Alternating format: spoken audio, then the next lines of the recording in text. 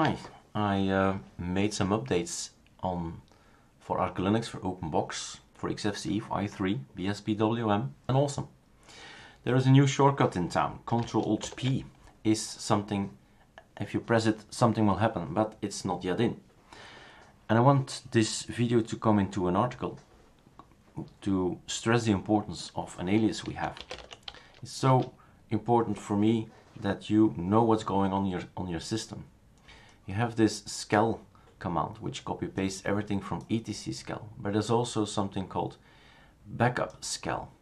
So it's going to make a copy of anything that's right now in your system and put it in a file or a folder called .skel backup, so hidden with a date. So I know updates are coming, they're in here, right? So what I'll do first is say, okay, let's move that guy over here, that guy over there. Let's use this backup skel thing and see what happens. If we type it, something will happen to the left. Anything that was in etc skel is now inside this folder, anything, okay? So what we always do is update. Fine, everything stays the same, you update. And I have made, like I said, 4 packages it seems, but there's also an awesome and BSPWM, which is not installed here. This is the normal ArcoLinux. And then we install everything.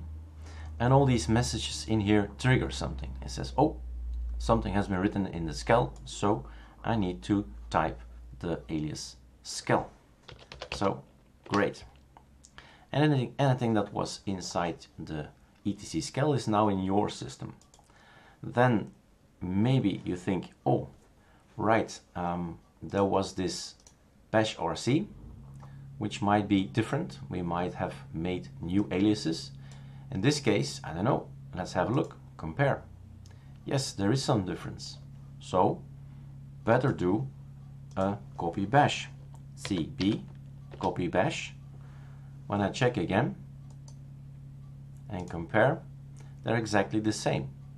So that's super. Done. Update. Last thing is the AUR. Stuff that's coming from the Arch user repository. And, well, nothing's coming in. Fine. Now, if you do another backup skel, and that's the power of this command, you have another folder. Let's have a look. If we scroll up, let's make this bigger now and a bit smaller. So control scroll mouse, and then you have this a bit smaller.